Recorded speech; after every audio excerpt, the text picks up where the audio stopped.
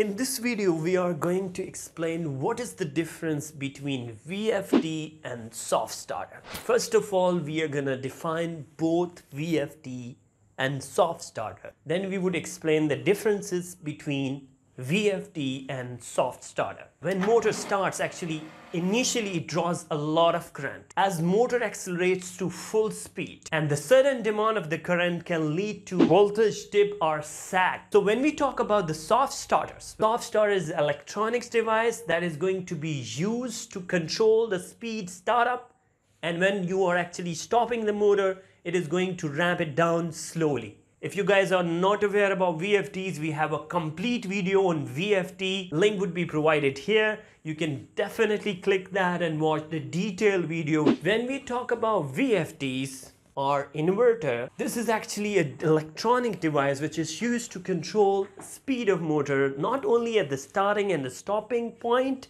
but throughout when it's running. When we talk about soft starter would be bypass when motor reaches to the desired speed.